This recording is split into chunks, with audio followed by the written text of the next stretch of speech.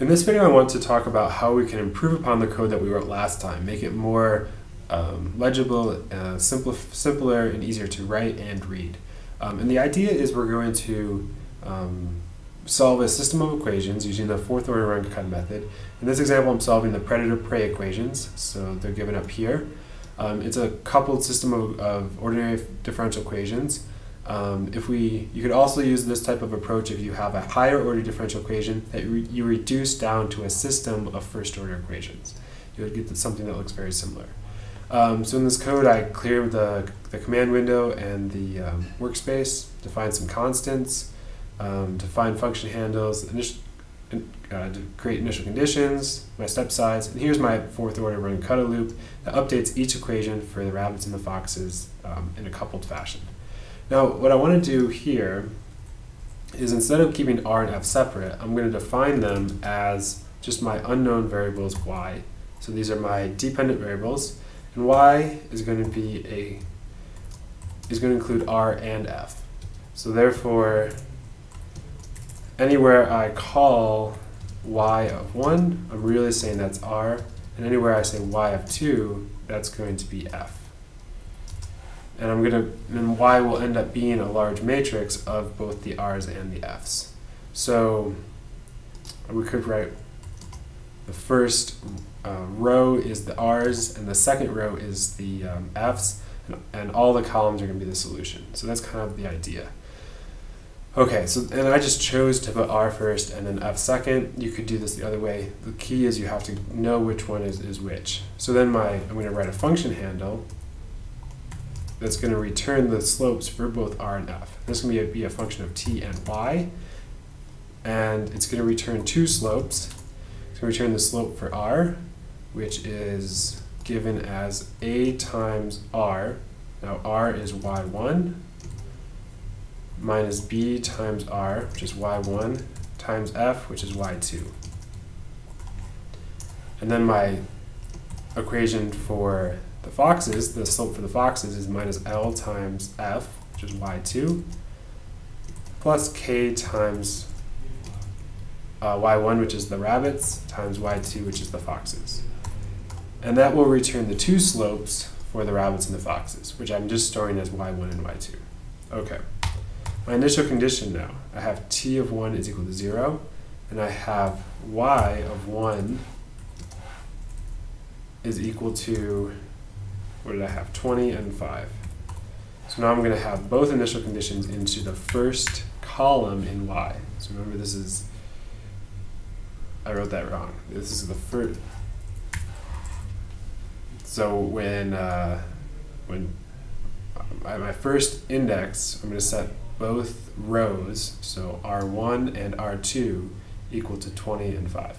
So there we go. That's my initial condition. Step size, that's the same.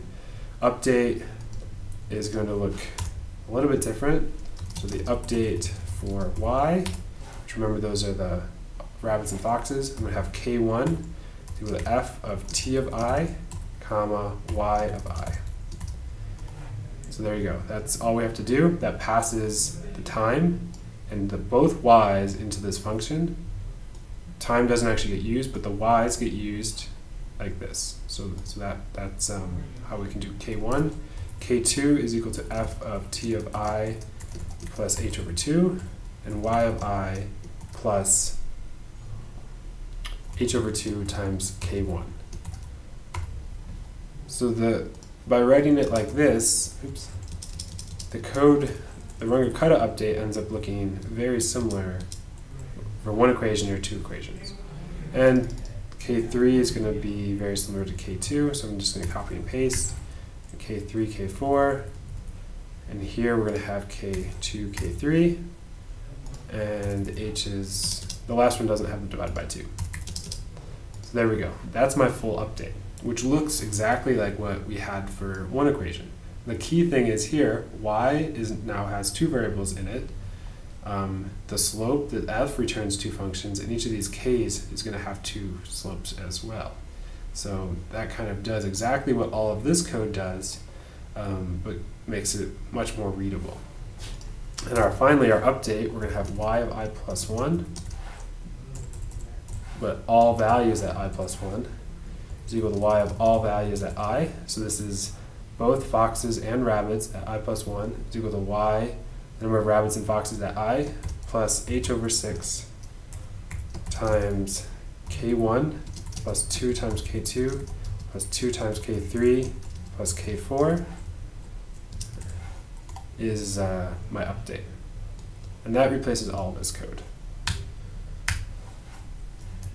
So then if I want to plot my solution, the number of rabbits is y1, the first entry in y, and all of the solutions. Okay? And y2 is the number of foxes at all time locations. So let's run that and see what happens. Index exceeds matrix dimensions. On what line? Line 32? So here where I just wrote y of I really want to pass both variables. So I need to pass both variables that exist in y. There we go.